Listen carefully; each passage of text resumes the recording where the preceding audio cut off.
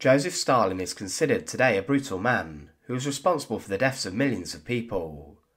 He was a man who ordered his NKVD to purge the Soviet Union of anyone who was considered a possible dissenter. The Great Purge resulted in the executions of millions, and many more were sent to gulags and concentration camps. But Stalin was a man who could turn on his closest friends and advisers, and his government would not be exempt from any possible action. He was a man even who would practically condemn his own son to death, and he did this during the Second World War, as he refused an offer from Hitler that resulted in his son being killed or dying inside of a German concentration camp. Stalin and his son did not get along, but Yakov Dzhugashvili was in the eyes of his powerful father a traitor. Join us today as we look at the horrific execution of Stalin's son, and to support our channel, please make sure to subscribe. Yakov Dzhugashvili was born on the 31st of March 1907 in Bazhi, a village in what is now Georgia. His mother was Kato Svanzi, and his father was Joseph Dzhugashvili, or Joseph Stalin.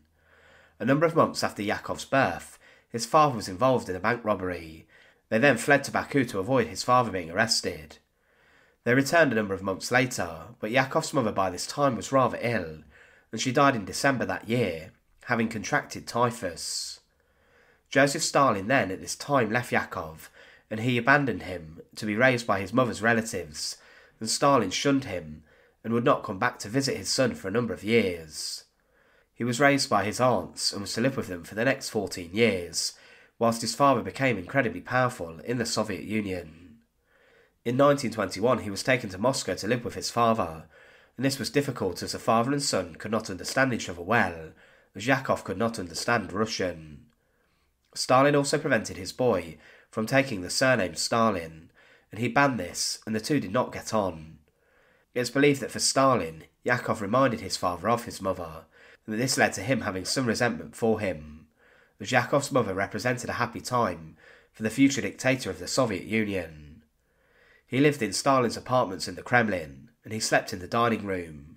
He was a boy who was kind and friendly to his half-siblings and also his stepmother, who was just 6 years older than he was. Yakov was interested in going to university, but his father would not let this happen to begin with. He was 23 when he was admitted, and he then worked as a chimney sweep engineer at an electric plant factory. He had in 1928 fallen in love with Zoya Guinia, and he wanted to marry her. Stalin was furious at this, and it's believed that Yakov even tried to take his own life by shooting himself in the chest, but he did miss. His father even made fun of him for this, and he took a number of months in hospital to recover. The couple did marry, and they had a daughter, but the daughter sadly passed away, and then the couple broke up. When he got back to Moscow, he was linked with marrying another woman. He did have a son, which was born in 1938, and he took his surname. Dzhugashvili then married Yulia Meltzer, a dancer from Odessa. The pair met in a restaurant and Yakov fought with her husband, but the pair was soon married. They moved into an apartment and they married a day before their child was born. But as the Second World War had broken out, Yakov Dzhugashvili took to the battlefield. Initially, to begin with, Stalin and Hitler had signed a non-aggression pact, but Hitler would rip this up. On the 22nd of June 1941, he ordered his Wehrmacht to invade the Soviet Union, as the Nazis launched Operation Barbarossa. Stalin wanted his son to fight on the front lines. He served as a lieutenant in the battery of the 14th Howitzer Regiment of the 14th Tank Division, and he saw action near to Vibetsk. He was captured, though, on the 16th of July during the Battle of Smolensk. He fought valiantly, however it was said that he was captured as the Germans surrounded Yakov's battery. The order was given to retreat, but Yakov did not obey this order. I tried to persuade him, but Yakov answered, "I am the son of Stalin. I do not permit the battery to retreat." Others said that he was willingly given up by other soldiers as they disliked Stalin and his government, so he was given over almost as a sacrifice. For the Germans it was a major coup and victory, as the propaganda value of having Stalin's son was seen for Hitler as a huge boost. Stalin had issued a no-surrender order, which was well publicised, and he ordered every soldier to not take one single step back. But Stalin's own son had surrendered, and Stalin was furious with this, and he saw Yakov as a disgrace. He believed his son should have taken his own life, instead of being captured, and he believed he had been betrayed. But to begin with, Yakov removed his officer's signs and badges, and he tried to pass as a normal soldier, but he was recognised and was interrogated then by the Abwehr. He during this was critical of his division he was part of, and also the Red Army, and said they were poorly trained. He believed the Red Army was not ready for war. He criticised military commanders and said that the UK were weak and did not help. He made comments that praised Hitler and the Germans, and he was openly during his interrogations anti-Semitic. The Germans wanted to use Stalin's son in propaganda, and leaflets were dropped over the Red Army that showed him smiling with his captors. The back of the leaflet was a letter that said, "Dear Father, I've been taken prisoner. I'm in good health. I will soon be sent to a camp for officers in Germany. I'm being treated well. I wish you good health. Greetings to everyone." The Soviets tried to make him a hero, saying he was captured during heroic actions, but he was then imprisoned inside of Sachsenhausen Concentration Camp. Whilst he was here, Dzhugashvili was visited by people who wanted to meet Stalin's son, but he was very confrontational to the British prisoners, and he often fought with them. There were offers made for a prison swap for him, and with this Stalin would refuse them and would sentence his own son to death.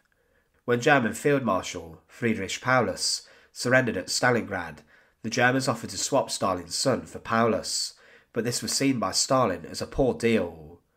He said, "Just think how many sons ended up in camps. Who would swap them for Paulus?" It's believed that another offer was made to swap Yakov for Leo Rommel, Hitler's nephew, but this was not accepted either.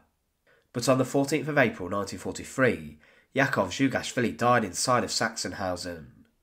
There are different accounts of his death, but his father, in refusing the prisoner swap, particularly for Leo Rommel, was in a sense condemning him to death. One account says he ran intentionally into an electric fence that surrounded the site. Others speculated that he was actually shot by the Germans. The German record said he ran into an electric fence after trying to flee British soldiers he was arguing with, but an autopsy then said he had been shot before. So there were different accounts as to whether he was executed by gunshot or whether he was in fact a man who just took his own life. Stalin, after hearing about his death, would regret how he treated his son, and also the fact he didn't spare him, and he claimed he was a real man, and he spent a number of days mourning him. Yakov Dzhugashvili was the son of Stalin, who spent his final days inside of a concentration camp in Germany.